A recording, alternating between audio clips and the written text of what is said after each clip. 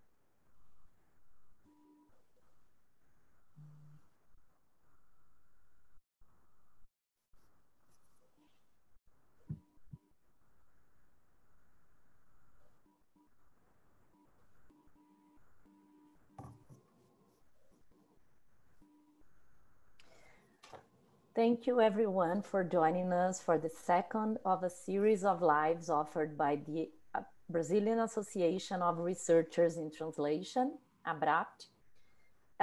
You may send questions anytime through chat on YouTube and Facebook, and Professor Schäffner will answer as many as she can after the lecture.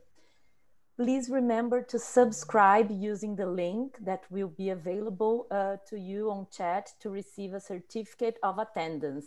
You may also use the chat for doubts. On behalf of ABRAPT, I am very honored to have Professor Christina Schäffner at this series of lectures. Professor Schäffner's vast work is very difficult to be summarized, but I will say a few words about it. Christina Schäffner is Professor Emerita at Aston University, where she worked from 1992 until 2015, teaching on the undergraduate and postgraduate courses in translation studies, interpreting, text analysis, research methods, and supervising MA dissertations and PhD students. In September 2015, she retired from her post as Professor of Translation Studies, but she continues to be research active through conference presentations, guest lectures, refereeing work, and as a member of editorial boards of multiple journals. Her main research interests are political discourse in translation, metaphor in translation, and translation didactics, and she has published widely on these topics. For several years, she has been a member of the International CETRA staff, annual summer school for PhD students in translation studies, and was CETRA chair professor in 2011. Christina is the author of several books, among them Political Discourse, Media and Translation, co-authored by Susan Besnet, and published by Cambridge Scholars. She's also the author of a number of book chapters and papers, such as Women as Translators, as Translation Trainees, and as Translation Scholars. As a professor of translation, I use several of her works in my classes, and several colleagues of mine too. Unfortunately, we have never had a chance to meet in person, but every time I or one of my students contact Christina to ask for a paper or help with the translation problem, she was always very helpful. So when I thought of starting the series of lives on behalf of ABRAPT, her name was one of the first I thought of. Then I decided to give it a try and invite Christina to give a talk. In her prompt response, she hesitated to accept the invitation, but then I explained that her bibliography is so alive among our students and faculty that it would be a great pleasure to have the opportunity to listen to her. To my delight, she replied that I was very persuasive, and fortunately, she accepted the invitation. So I have the honor to receive Christina Schäffner at our live. Thank you very much, Christina. The floor is now yours.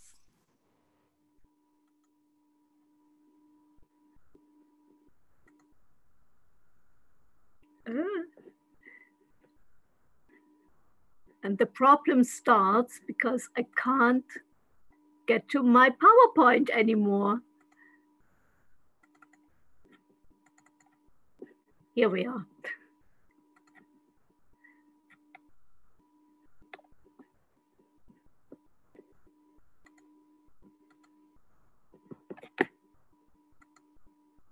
Good.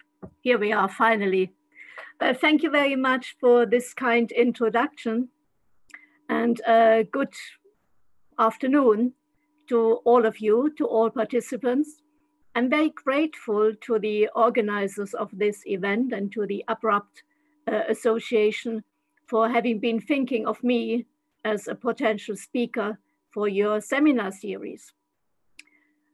We all live in difficult times, with the corona crisis having affected all of us all over the world. I'm currently in Germany, where we have lovely summer weather and sunshine. But obviously, our life has not been as normal as it used to be. And also currently, I think we are all talking about how corona has affected our work, our family life, our plans for the future. And we are talking about the danger that a second wave of the virus may hit us. So when you read in the media about a second wave, obviously we have a metaphor. And this is the topic I would like to talk about today, specifically about metaphor in translation, problems posed by metaphors, and solutions of how to deal with metaphor.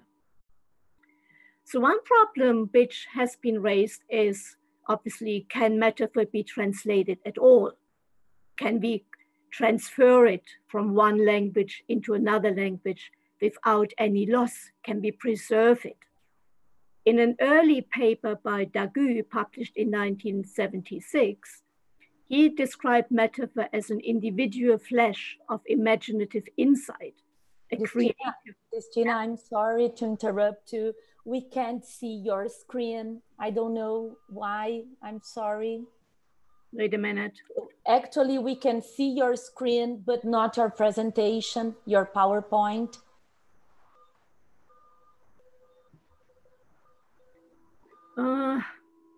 Wait, let me try it again. Okay, sure. Don't worry. It was perfect a few minutes ago. Ah, yes. Now, yes. Great.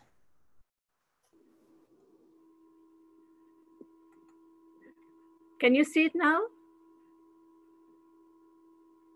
Yes. Yes, we can see it now. Yeah, perfect. went back? Yes, please. I'm sorry. I thought you hadn't started yet, but now it's perfect. Okay, right. And but you could understand everything I was saying? Yeah. Yes, we could understand. Okay, right. So now you have the text in front of you as well. Yeah. So I was referring to this definition by Dagu back in 1976, when he talked about metaphor as a product of violating the linguistic system and being very culture specific.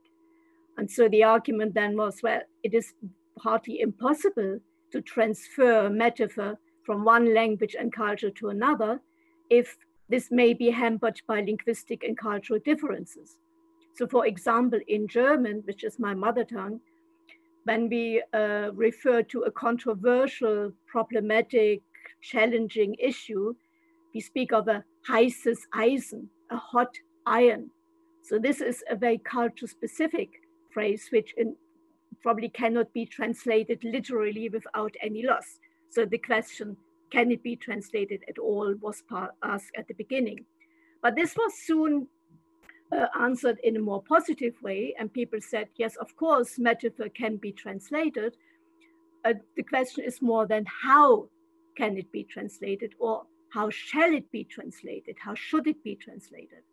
So, and scholars came up with a number of methods or procedures which were offered as guidelines to professional translators or also to students of translation. Christina, I'm gone. No, I'm so sorry. Now it's no problem with the presentation, but YouTube has just disappeared. I'm so very sorry. They are there trying to fix the problem. I'm so sorry. Can you hold on just one second, please?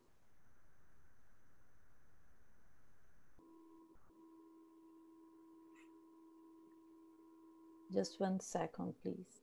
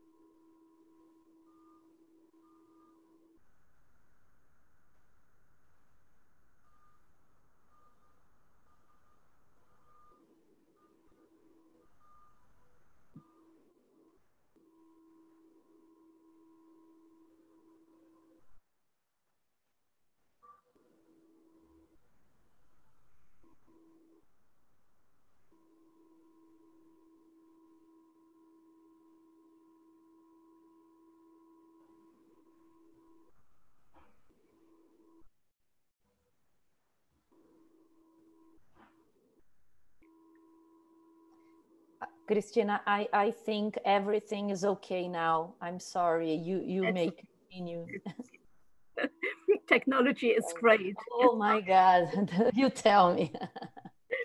Yeah, but if there's any problem, just let me know, and we can always pause. Okay, please go on. I'm so sorry. The question then asked by scholars was, how can or how should metaphor be translated? And translation methods or translation procedures, strategies were suggested. And very often they can be summarized in these three kind of main methods: translating metaphor into the same metaphor, so a direct translation, or translating a metaphor into a different metaphor, which would be a substitution of the image by a target language metaphor which has the same or a similar sense or similar association. So this German example of the hot iron I gave you was rendered in an interpreter mediate press conference into hot potatoes. So this hot iron, hot potato, you have different metaphor. Or a translation method as a kind of a paraphrase, where the metaphor would be turned into sense, so a shift into a non-figurative language. Peter Newmark, a well-known translation studies scholar scholar from the United Kingdom. He actually, in a book published in 1981, suggested 7 translation procedures, and he arranged them in the order of preference. So what should we do ideally, and then what is the least preferred method? So obviously for him, then reproducing the same image in the target language would be the ideal solution. So in English, when you have a ray of hope, this can be a French expression is similar, rayon d'espoir, or you replace the image in the source language with a standard image in the target language, which does not clash with the target language culture. So an example here, we have other fish to fry. In French, this would be an autre chat à fouetter, which would be literally other cats to whip. So it's a different image. Translating metaphor by simile is the third message he has. So simile is a comparison, explicit comparison. And he has examples here, mainly French and English ones. The zone cryptuaire come from a scientific or scholarly article by Roland Barthes. So the cryptian zones, which he then, the similarity would then be the crypt-like areas. So in explicit similarity. Translating metaphor by simile plus sense, the vocabulaire Molièresque, so you get a long kind of paraphrase. This means a whole repertoire of medical quackery such as Molière might have used. You see examples come from scholarly articles and literature as well. Fifth method, converting metaphor to sense. So here the metaphor, the figurative language disappears. In German, you have sein Brot verdienen, which is literally to earn one's bread. And translating it by sense would turn this phrase into to earn one's living. So bread is the metaphorical expression, but living is not metaphorical.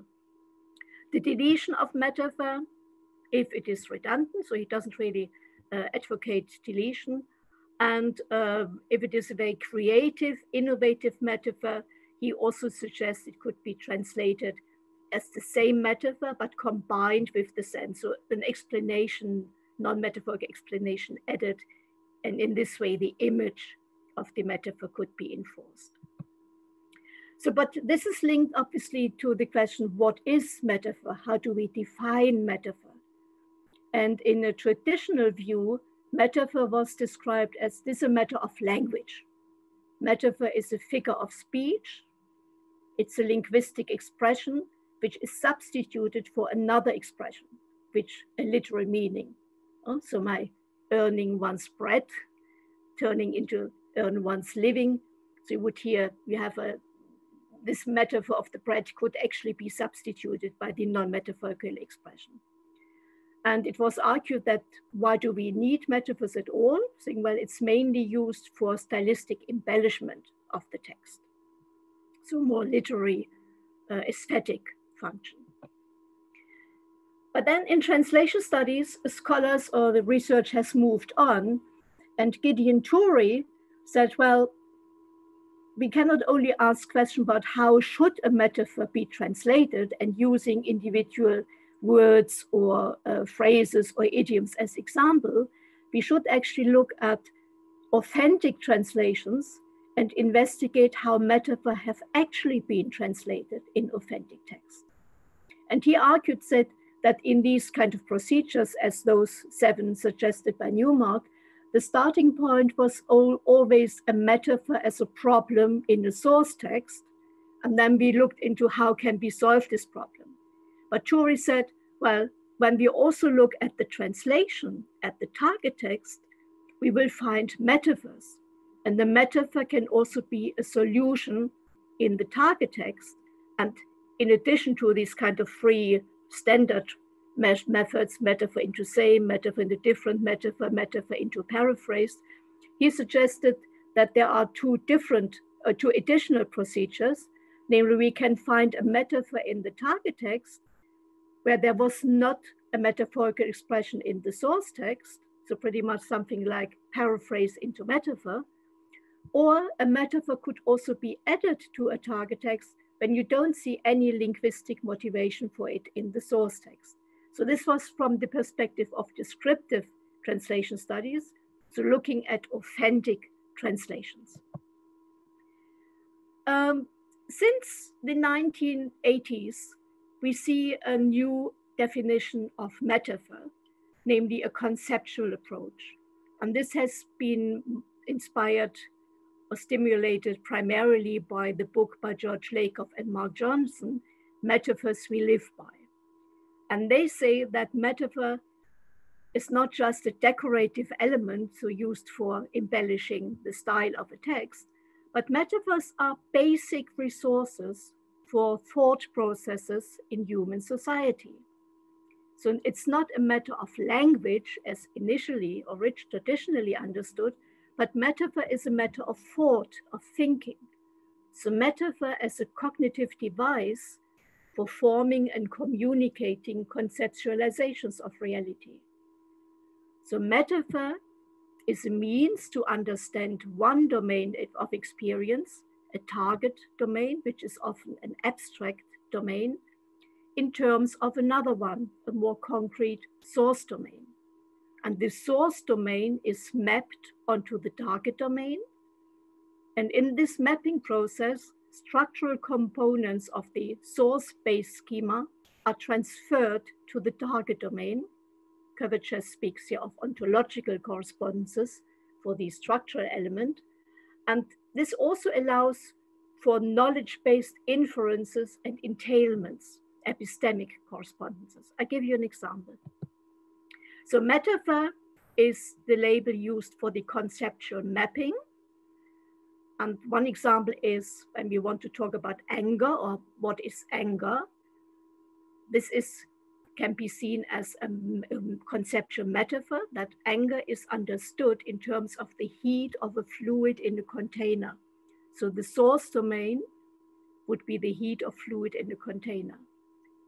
And Lakoff Johnson and other scholars working on the conceptual approach to metaphor, they use capital letters for this conceptual metaphor, for this mapping. And then how this conceptual metaphor is expressed in language, these are the linguistic expressions or metaphorical expressions, which are based on this conceptualization and sanctioned by the mapping. So when we have the conceptual mapping, anger is the heat of a fluid in a container, and we speak about anger. So if we use a phrase like, I gave vent to my anger, so this would be a linguistic expression or metaphorical expression. So we have a mapping here. The body, the human body is a container. The heat of the fluid is the anger. So these are these mapping of the elements, the ontological correspondences. And then when we know about how liquid behaves in a container when it's get heated, so once the fluid is heated past a certain limit, pressure increases to a point at which the container explodes. So this is what happens in the source domain of liquid getting hot in a container. And mapped onto anger, so this also means then that when my anger goes beyond a certain limit, then the pressure increases to a point at which the person loses control. So that's when I can give vent to my anger. Other of these conceptual metaphors, also Lakoff and Johnson illustrated, is the metaphor argument is war. So we talk about arguments we have in a similar way as we are talking about war. So war being a concrete source domain, argument a more abstract target domain. So examples here of the metaphoric expressions: the opponent's claims were shot down in flames. I had to defend my opinion. Or it was said during the introduction that I have worked also on political discourse in translation, and quite a lot of my examples also linked to metaphors also come from political discourse. And in political discourse, quite a common metaphor is that politics is conceptualized as movement along a path towards a destination. Yeah? And here are a few examples which you find in authentic texts which illustrate this conceptual metaphor. there is still a long way to go to achieve this, or we have taken steps to pay down our debts.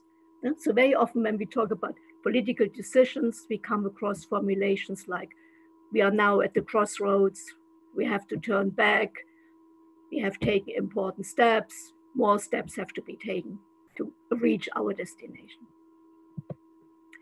So what about translation procedures then? So these traditional ones, metaphor into same, metaphor into different, how do they apply when we talk about metaphor as a mapping, a conceptual mapping? And in order to find this out, scholars have asked questions like, then how have translators actually handled metaphorical expressions? And is there evidence of any awareness of conceptual metaphors? Because what we as translators encounter are the linguistic expressions, the metaphorical expressions. So the conceptual metaphor, the mapping, is not immediately visible in the text. So do translators, are they aware of the conceptual metaphor, or do they focus on the expressions, the linguistic expressions? And what has been done to find out answers to this question? Source text and target text have been compared, so product analyses. Also, comparison of different translations of the same source text into different target languages. So you have a larger corpus on seeing how different translators working into different languages have dealt with the same problem. And Abdullah Al-Harasi from Oman, he conducted research on translation of speeches by the Omani leader from Arabic into English, looking at metaphors. And he used this conceptual metaphor theory and then came up with a whole list of alternative translation procedures, just giving you here to using different conceptual metaphors, same mapping, but a different perspective. So these procedures look quite different to the ones which have traditionally been used. So just want to give you two examples here for looking at metaphorical expression and the conceptual metaphor which sanctions it. Again, examples from my political text here, German, English. In the German text, you have a reference under the roof of a European Employment Pact, and Dach, roof. In the English translation, they speak of the umbrella, under the umbrella of a European Employment Pact. But when you look at it from the conceptual point of view, you can say that both Dach, roof, and umbrella are metaphorical expressions, but the conceptual metaphor is a more general one. Being protected is being under a cover. So the cover, both the roof and the umbrella protect you. So the cover is different. So traditionally, people would say you have different metaphor into a different metaphor. But if you just look at metaphor as a linguistic phenomenon. But from this conceptual point of view, you can say the conceptual metaphor is actually the same. You are protected under some cover. And the cover is specified differently. Or another example here, referring to the start of a project, which in the German sentence has, it was at the G7 summit in Britain, where we, together with the American president, fired or gave the starting pistol shot. So you fire a pistol, so which is a phrase which indicates the start of a race. So if you have your 100-meter sprint, so you would have the firing of the pistol to say, now off you go. In the English translation, this has been turned into, we kicked this off during the presidency. So kick off is what you have in football, in a sporting competition. But in both cases, you have a conceptual metaphor, which is starting a sporting competition. So again, you might say at the level of language, it's a different metaphor, but you could also say, well, the conceptual metaphor actually is the same. What we have are different metaphorical expressions. But when you look at translations, if you compare translations to their source text, if you do product analysis, we need to be aware that the product, the text is the result of cognitive processes. Translation always happens under specific conditions, sociocultural, historical conditions, the institutional context. We need to be aware of the purpose of our translation, for whom are we translating the text. Aspects of genre and language will be relevant. Also the individual translator, personality traits, time pressure and whatnot. So there are multiple causes which may have an impact on what decision a translator takes in the end. So when we are just looking at the product alone, we can at best speculate about the process that has led to it. So by looking at the translated text, we cannot actually retrace the pathways of the translator's decision-making procedures. Any solution to this? Translation process research. So people or scholars interested in investigating the actual process of translation, they are interested in finding out what is actually going on, what happens in the translator's mind while they are translating. And in relation to metaphor, then the question would be, well, are metaphors processed differently? Are we cognitively engaging with metaphor differently compared to other linguistic features? And some experimental settings have been used to investigate questions like these, also saying, is metaphor more difficult to translate? And I will give you some examples of such research and the methods which have been used. So process research methods, think aloud protocols. This is, you ask a translator to translate a text, and while they are translating the text, you ask them to verbalize, to speak about everything they are doing and thinking. And this verbalization of the translator is then recorded and transcribed so that you have a translation, a think aloud protocol tab. And monologues and also dialogues have been used. So two translators translating together and talking to each other. So it gives richer material. Another method is keystroke logging. This means when you are sitting at your computer, you are typing your translation, and the software, there's one software called Translog. This is the original keystroke logging system which was developed in Denmark. So everything you type, every key is recorded. So also when there are pauses in the process, the seconds of the pauses, the length of the pauses is recorded. When you go back, when you delete in the text, all this is recorded. So you can get a transcript then of the keystroke movements. And sometimes this keystroke logging has been used with retrospective interviews with translators, so showing them how their translation emerged and asking questions. And it has also been combined with think aloud protocols. And even more combination, eye tracking. So translators working at a computer, and there's software which can capture the eye movement so that you can record where you are looking, how long you are looking at the screen. And very often we have the split screen that the source text is at the bottom and the target text at the top, or vice versa.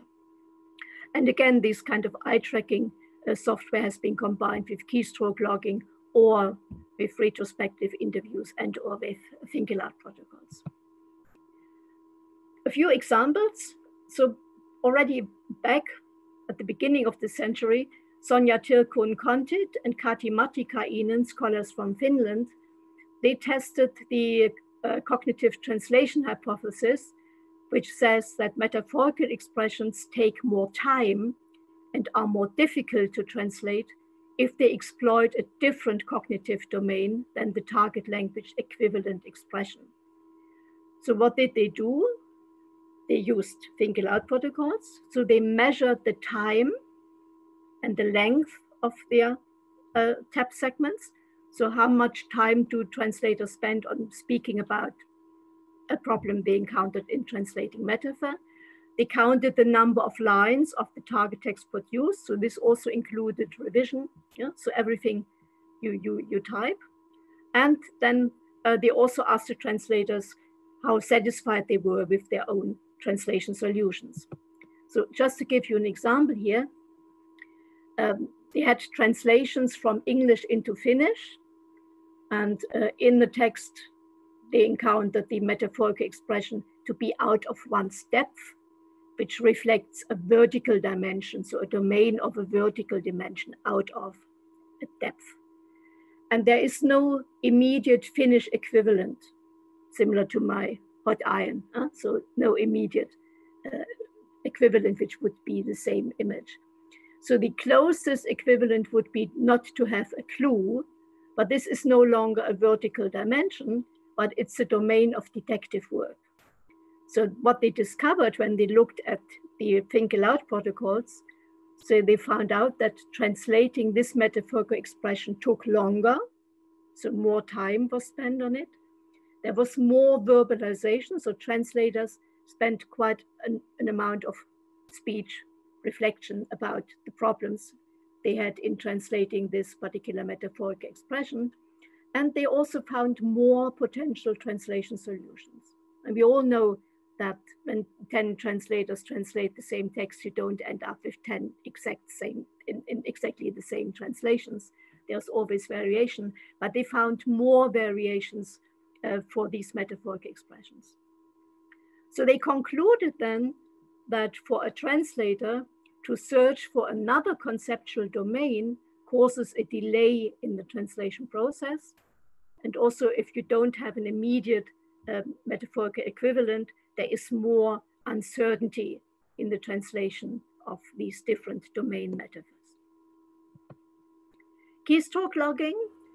Arndt Lykke Jacobsen in Denmark, who is actually the creator of this translog software. So they measured the processing time for idiomatic metaphorical expressions. And they found out that these metaphorical expressions slowed down the translation process. So there were more pauses, which indicates that translators were thinking, so they must have encountered a problem. Claudia Förster-Häggren is from Bergen University in Norway.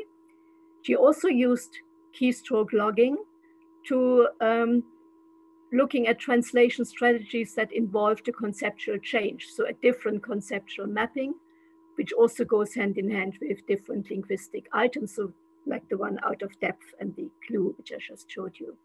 And she also found that the production time, so the time until the target text was produced, had increased. So this must be a problem.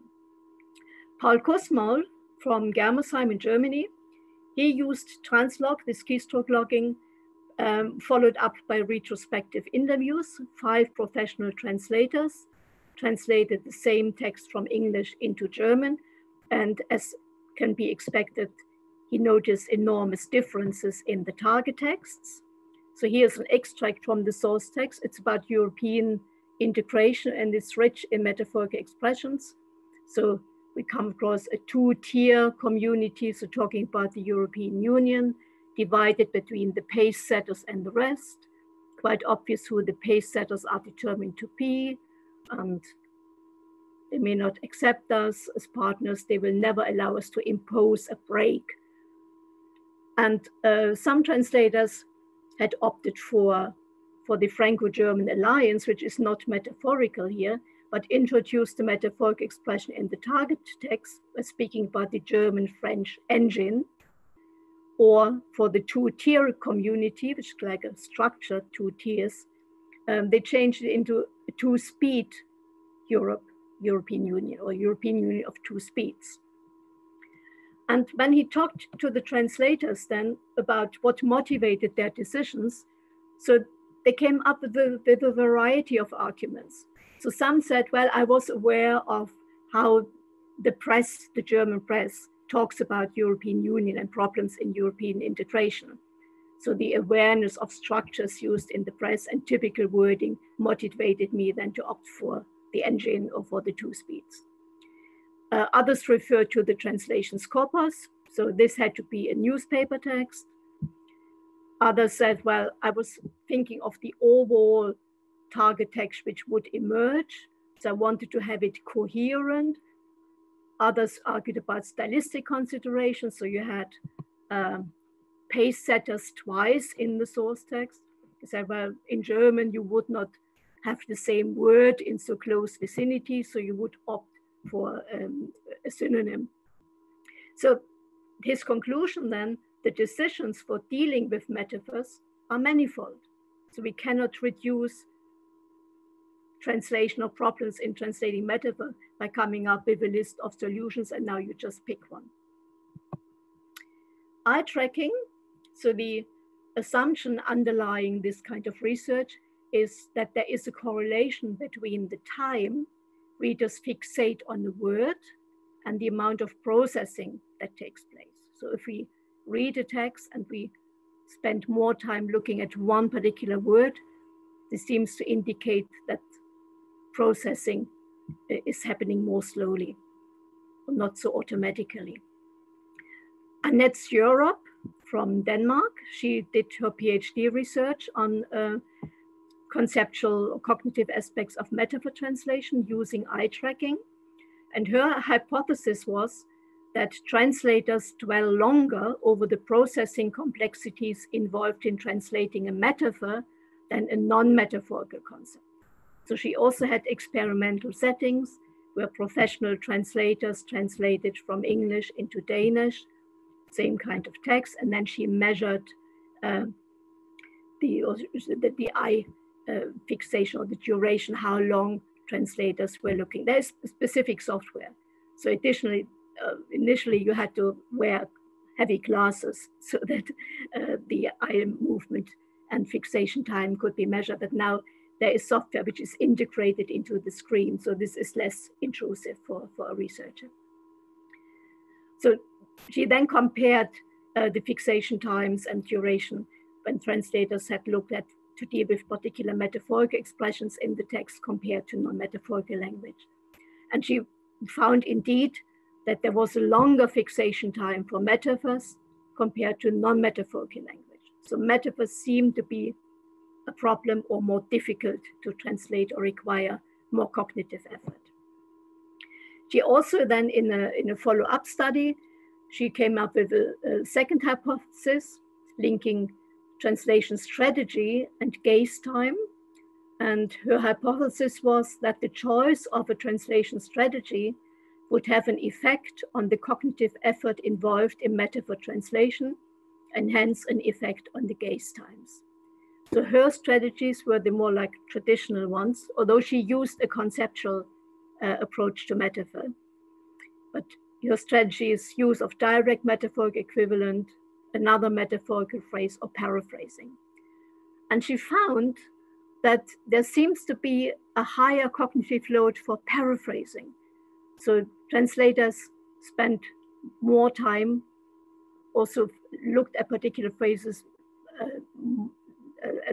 spent more time for looking at particular phrases in the source text when they opted then for a paraphrase as a translation strategy. And she concluded saying, well, this higher cognitive load for paraphrase seems to be due to two shifts which are involved in the decision-making. So there's one shift from one domain to another, and then there's also a shift from metaphorical expressions to literal ones, so non-metaphorical ones, which would indicate the length of the time. And more recently, you have research which uses multi-methods. So where scholars use data from different experimental settings. For example, it's at Zurich, at the University for Applied Sciences at Zurich, Gary Massey and Maureen Ernstberger-Dow, they have used a combination or triangulation of data which they gathered from screen recordings. So when you work at the computer, you can do a film of kind of recording of the screen, so where you see when translators move between source text, target text, you can see when they go to the internet for doing some research, some search, all this is recorded, these screen recordings. And they have combined it with keystroke logs and with eye tracking, retrospective verbal commentaries gained from the translators, and looking at the target text products, so to see what solutions the translators had opted for.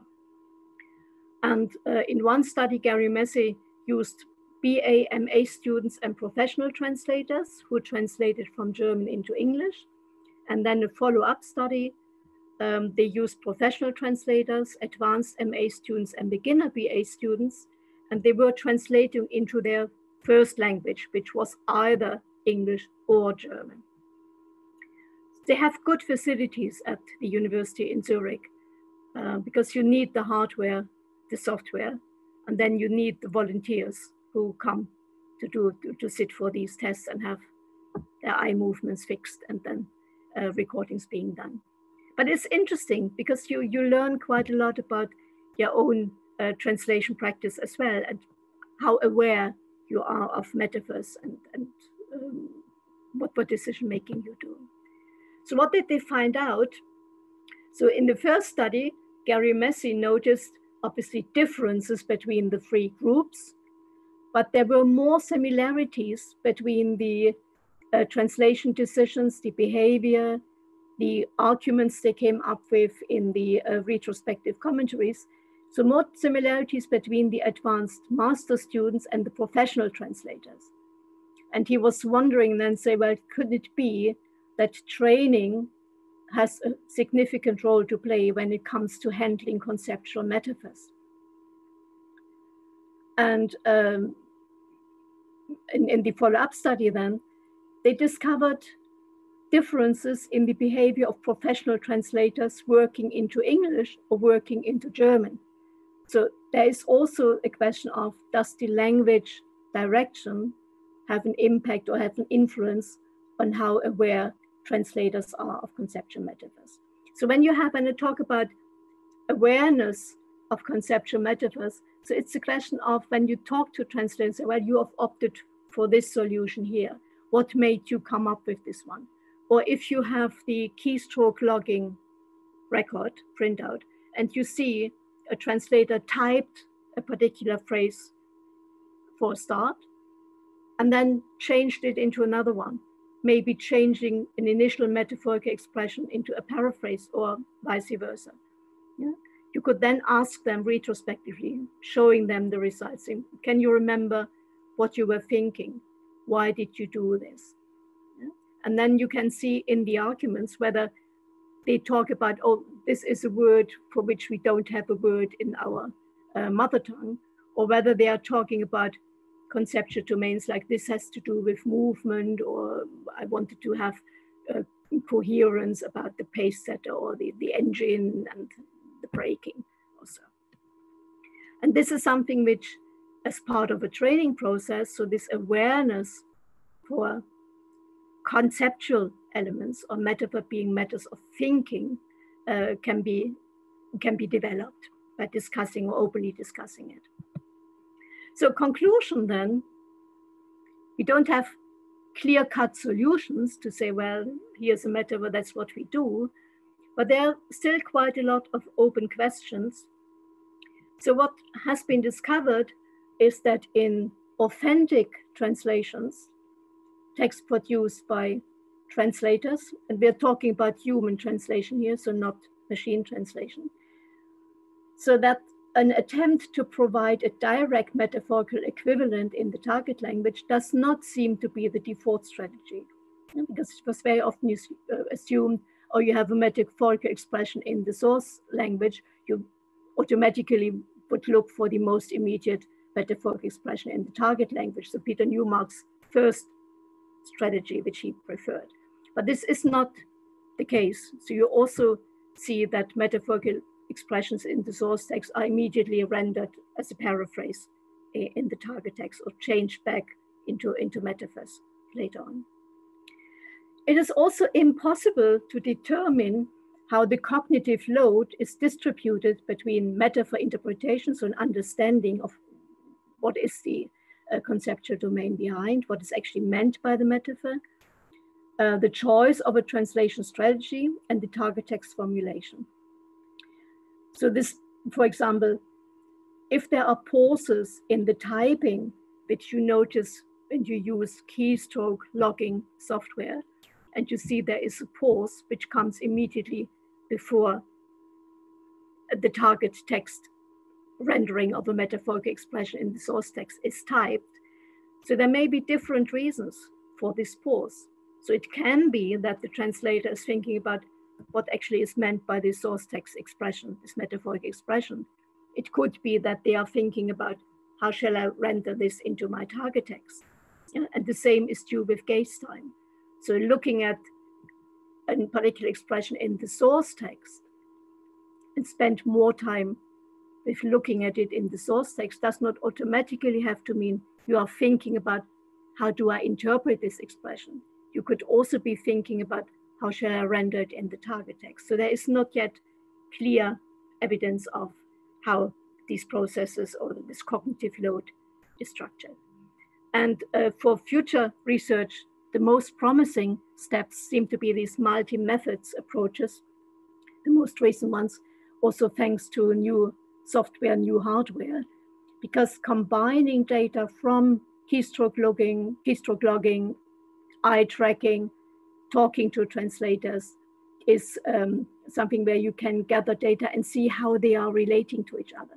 Because one problem also with think aloud protocols is, well, it's difficult to do it. So just imagine if you are translating a text and you are asked to speak about what you are doing, what you are thinking. Thinking is much quicker than speaking.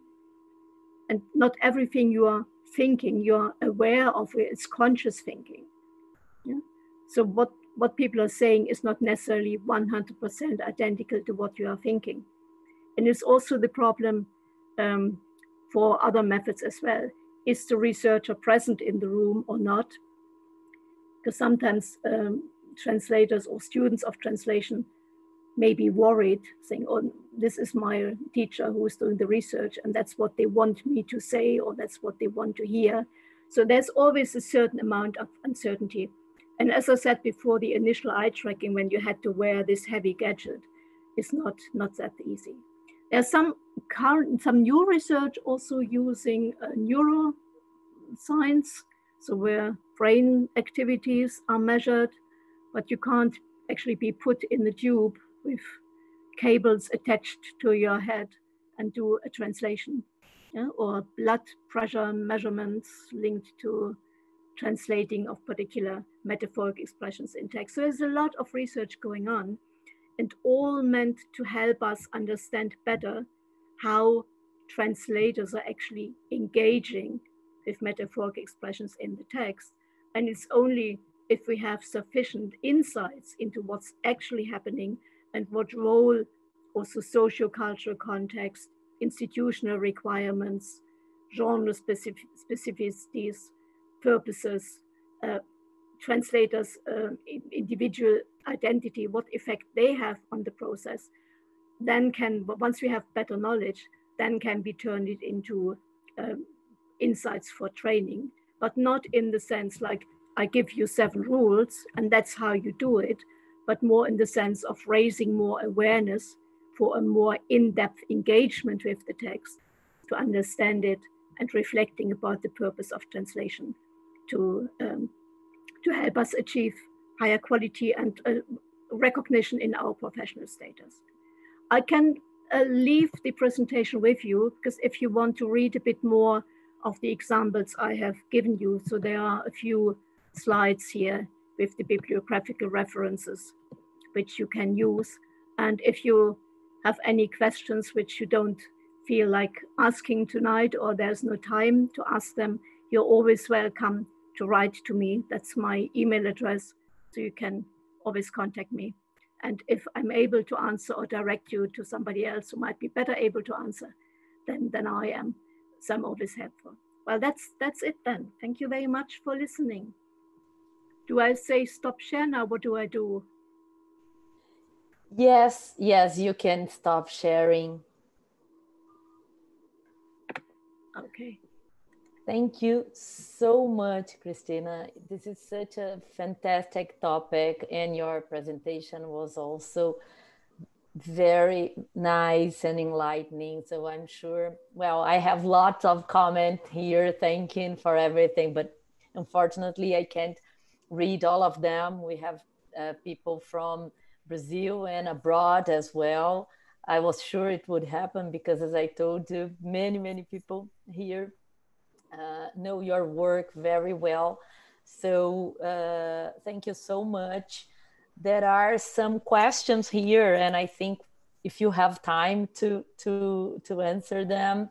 And of course, and other questions, as you said, people can email you, and Christina is one of the scholars who answer emails. So I'm sure she will get to an answer for everything.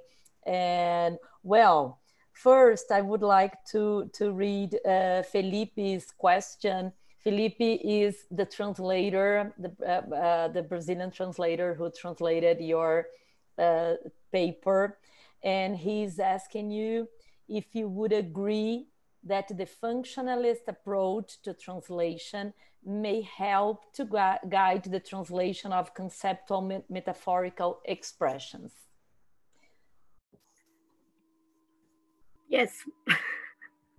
Short answer is yes. But I think in general, a functionalist approach is very helpful for practical translation and also for training purposes, because the main point of functionalism is it's the purpose which your target text is to fulfill for target audience, which determines how you translate. So it's not the traditional view translation has to be a direct reproduction of whatever is there in the source text. So looking at this kind of target-oriented approach is helpful for dealing with all kinds of translation problems. Yeah, and this would also apply to metaphor. And that's what I said. It's probably when you can link it to this conceptual approach of metaphor, because if you have a particular expression in the source text, like let's say my hot iron example, yeah, and you talk about it and say, oh, but in English or in French or in Portuguese, we don't use this image of the iron, we use something else. So if you think about translation has to be as close to the source text as possible, you may be translated as iron. Yeah? But thinking about what is the purpose of your text, readers need to understand, then the decision will then be now, I need to find, do we have a metaphorical expression, and what actually is the kind of underlying conceptual mapping which we have here. But also if the purpose is my target text reader wants to see exactly how the source text was formulated, they are interested in typical German wordings, then obviously you would translate it literally. And then maybe add a comment, a translator's note or a footnote. Yeah? So I think functionalism in general, since it makes you think about purposes, audience, culture-specific aspects, wider consequences of your decisions, is very useful for all problems in translation, be it metaphor or not. Okay, very and good. Thank you, Felipe, also for having translated this article. Okay, we thank you. And Philip is also asking you if you would recommend any further readings on the cognitive approach to metaphor translation. In the PowerPoint, you have a few references there.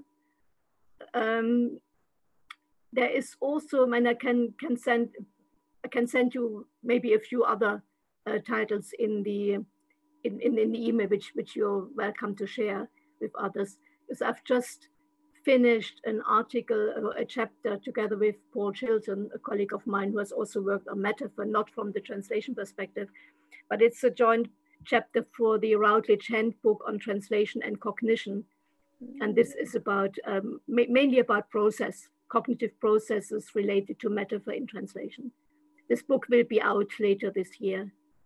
Yeah, it hasn't been published yet, but I can send you, if I can send you directly to Philippe. I can send a few references.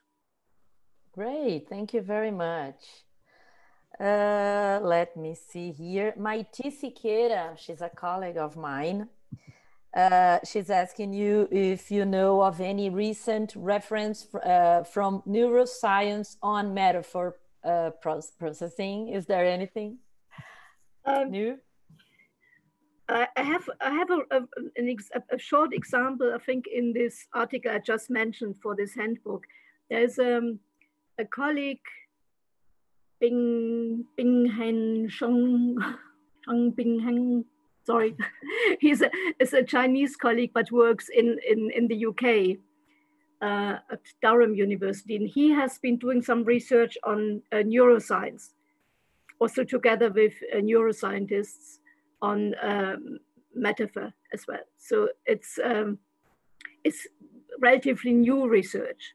So it's not that much I can tell you specifically about what he has found, but I can send you the reference, which maybe, but that's what I briefly hinted at. With neuroscience, it's actually difficult to set up this kind of experimental setting. You know, so how do you get to the brain? So if you ask people, if you look at eye gaze or the way they are typing, and again, there's so much variation. You know, the speed of typing, how competent are you in typing, has also an effect on how long it takes you and how many pauses there are. You know, it's not easy to have this link always between a pause and is it related to the metaphor or what is it? True. That's very nice. Something which I think we will see more research with neuroscience also as new technology may become available, which is less intrusive also for translators. Okay, thank you. Well, Laura is thanking you for the talk, and she asks, would you say that being aware of the cognitive effects of metaphor is beneficial for the translator during a translation process? It probably is, but it's also, I think it's related to the time you actually have for the translation and the conditions under which you are working. So very often professional translators, they have their deadlines and they have to produce their text relatively quickly. If you do have time to do it, then becoming aware of conceptual issues is obviously something which can be helpful, because it helps you then also deciding, or maybe your scope, your range of translation variations becomes larger. Mm-hmm. If you're thinking about, well, this is actually linked to what I had with the roof and the umbrella, for example. If you say, well, this is linked to some kind of protection, what else can be, how else can that be protected? Mm-hmm. So instead of just roof and umbrella, you may come up with 2 or 3 other variations. And it does not have to be a noun metaphoric expression, which is a noun replaced by another metaphoric expression, which is a noun. Mm-hmm. So you can have, for example, if my politics is movement metaphor. So when you have something which is like the path or a long way in the source text, it can become a verbal phrase. So we have to travel for a longer period of time or something like this. Mm-hmm. So you become, I think it would need to be tested. Some kind of research of what actually happens when translators do this, when they become aware. So does it, I mean, some of the research which I showed you of the research using think aloud protocols, we said, well, if there is this kind of metaphor or metaphoric expression where you don't have an immediate equivalent in the target language, so that they discovered more solutions, but obviously more solutions by different translators. So they didn't further specify whether 10 translators, 10 different solutions, or whether 8 solutions came from one translator and the 2 distributed between the others. Yeah? So I think this could be some interesting research to see whether also when you ask translators to comment about their solutions, when you see that in their discussion, they refer to these conceptual metaphors. Yeah? We'll say that to buildings or construction. I was looking for something which is construction or movement, whether this results in a larger range of potential solutions they are looking at or not. So it's difficult to say yes, it does or not, but I think it's always, when you have research and then you have results, it's interesting. Then you can see this has been tested. But it's also, if you have one test, let's say with 5 translators, it's not necessarily representative, because the language combination may play a role, the genre of the text you are translating, the setting, your training, your experience, your own personality, your attitude towards the task. Yeah? So the more results you have, the better it becomes possible to vaguely or carefully generalize. But it also gives you new ideas to say, okay, this is not really convincing. This hasn't shown this. So let's do more research, add new methods, see whether the findings will be the same, or whether language direction does have an impact. Okay, thank you. Let me see here. Alexei is asking you, how would translation of metaphor differ from the one of metonymy? That's a terminological conceptual problem. In cognitive or conceptual metaphor theory, as Lakoff and Johnson have presented it, or others like Kovacev or Chilton, they don't make a difference between metaphor and metonymy. So they treat metonymy in the same way as metaphor, as a mapping process. So not mapping between domains, but also mapping between part and whole. But also, when this conceptual theory of metaphor as developed by Lakoff Johnson is not the only conceptual theory of metaphor. There is also a theory which is called blending theory, which don't ask me about it. So I don't really know much about blending theory, but also this conceptual view to metaphor is also evolving. So the scholars working with this view have also discovered particular weaknesses in the work by Lakoff and Johnson. And also Lakoff and Johnson, when this was the first time that they referred to metaphor as a conceptual element, it's very convincing. Yeah? So I think it's very convincing. But a lot of examples they have are not authentic texts, but phrases, expressions taken into a database, taken from dictionaries, for example. So scholars who have worked with metaphor also on the basis of a conceptual metaphor theory, but looking at authentic texts, also see that there is more variation and also incoherence sometimes, particularly in journalistic texts. Journalists mix metaphors. So you speak in one sentence about constructing a particular, let's say it's constructing the European Union, and say this is the cornerstone, or this treaty is the cornerstone of our policy, and the next step will have to be. So you have a construction immediately followed by a movement metaphor. So this kind of mixed metaphors, which you find in authentic texts, is something which is also has been discovered when you look at text and you look at argumentation, how metaphors function, what the role of metaphors is in constructing particular images. Yeah. But I think it's used also in the, I mentioned the Corona crisis at the beginning.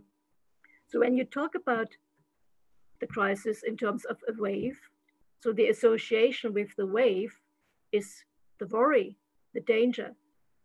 So you can influence people's thinking, you can influence decisions, policies to be taken by analyzing the language which we use.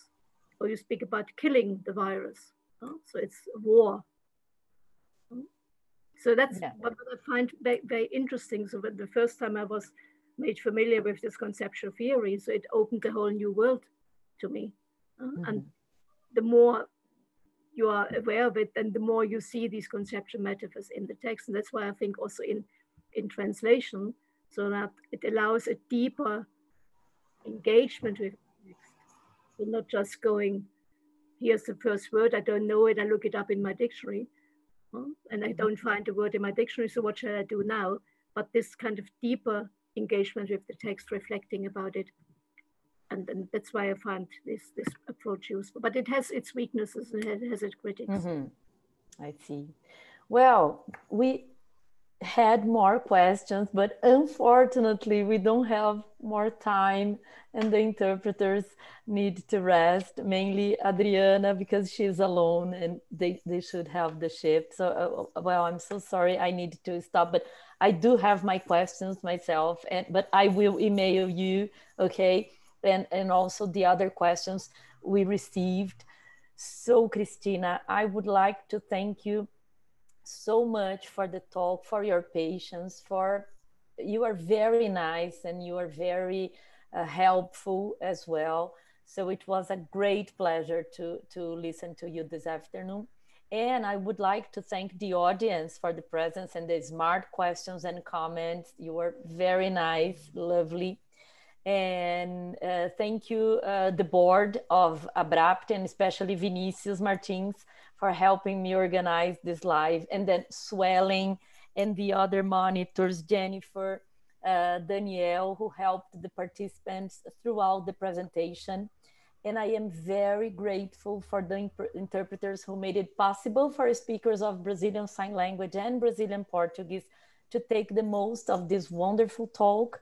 So thank you very much, Sandro Fonseca, my colleague at UFRGS, and Vanise Flores, UFSPA, for the interpretation in sign language, and Adriana Neves, TRADUÇÃO, for the Portuguese interpretation. And I would also like to thank UFRGS post-graduation program and CAPES for supporting and promoting this series of lives. And please, everyone, stay tuned for the next lives of ABRAPT. Next week, at the same time, we'll have Helena Pralas, who will talk about interpretation with the lecture Omnipresence and Invisibility of Interpreters Accompanying High-Level Officials. So see you all next week. And one more time, Christina, thank you so much. We had over 200 viewers on YouTube and almost more than 20 on Facebook. So it was a success, and of course, because of you. Well, thank you very much. I would also like to thank the interpreters, but in particular, and thanks to all the audience, and all of you, stay safe, stay healthy, so that you can enjoy all the other talks to come. And thank you very much for the organization. Thank you. I'm sorry for the little problems we had, but okay. At the end, it was perfect. Good. Thank you. Okay, bye-bye. Bye-bye. Bye-bye.